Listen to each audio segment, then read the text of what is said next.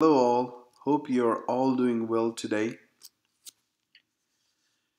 After watching this video, if you find this video useful, please give it a thumbs up and please subscribe to my channel. So let's get to the video. When you work with a large data set like this in Excel, you might come across the issue of not knowing what type of data you are looking at. For example, this particular data, we know that it's for surveyor ID, which ends in 1, and the date is Jan 20. However, if I scroll to my right and suppose this cell, I do not know whose surveyor ID this belongs to. I know the date on this case, but not the surveyor ID.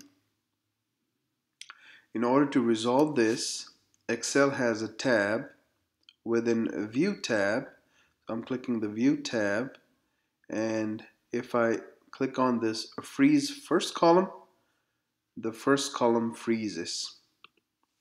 The one that has the survey ID, it freezes. Hence, if I scroll to my right, I will continue to know that this particular cell belongs to survey ID ending in 10.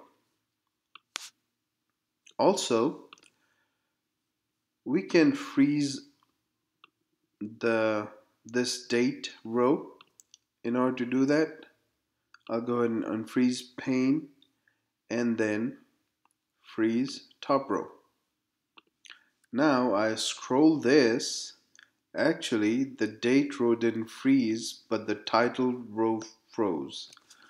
Survey data froze, which was not very helpful for us to know which date these data belong to. Hence, we have to do unfreeze pane, and then what I'll do is I can actually click on this cell, and then if I click on freeze pane, it will freeze all the rows above this cell and all the columns to the left of this cell. So now if I scroll to my right, the first column is frozen, and if I scroll down, the first two rows are frozen too. Now the issue that we were having of not knowing which date and which survey ID the data belong to is resolved.